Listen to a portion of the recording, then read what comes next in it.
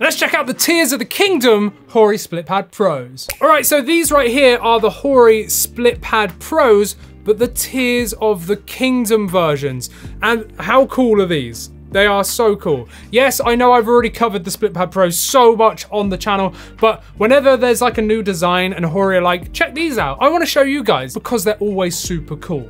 And that is, these right here are the Tears of the Kingdom one. Like, just look at these, like they're so well done. You've got Link just there on top of his little rock thing. Like the design of these are just so nice. Like I really, really like the HORI Joy-Con alternatives, the Split Pad Pros and the compacts as well. They are just such cool Joy-Con alternatives. And here as well, this side's completely different.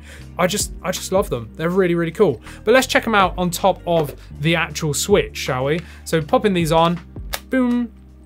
These are excellent for those that have larger hands. They just fit perfectly, you know, like they are really, really comfortable. I love the actual design of these. And that is the main selling point of these now, is just the sheer size of them, in my opinion, and the build quality, because you're getting a really ergonomic sort of grip here in terms of, look at the Joy-Con, look how crampy this right joystick is. Like, that's horrible, and they are very awkward to hold as well. And yes, I've got the Zelda Joy-Cons here as well, but look at that stick placement, whereas look at this stick placement, look how far over it is. So look how cramped my thumb is there, and then look how natural my thumb rests here. It's not up here like the Joy-Cons, it's right over, and that is where these excel. They are super comfortable, especially if you've got large hands, and they're really good build quality as well. My only thing nowadays is the compacts and the pros have been out for quite a while now, and I love them,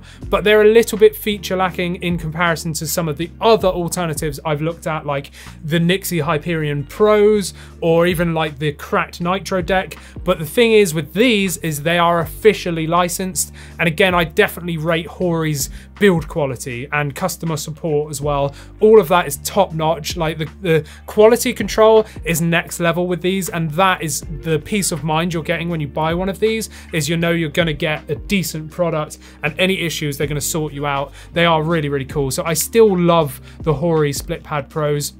And yeah, that's pretty much it. Like, I just wanted to show you how cool these are. It's a super quick video today, but I really love the look of these. And you know, if you're a Zelda fan, I think this is for you. They're pretty freaking cool. So what do you think of the Tears of the Kingdom HORI Split Pad Pros? I'd love to know your thoughts down in the comments. Are you still rocking Split Pad Pros, or are you rocking the compacts, or are you using something else? Let me know down in the comments. And whilst you're down there, like this video, subscribe, and check out mine and AJ's podcast over here where we talk about all things gaming.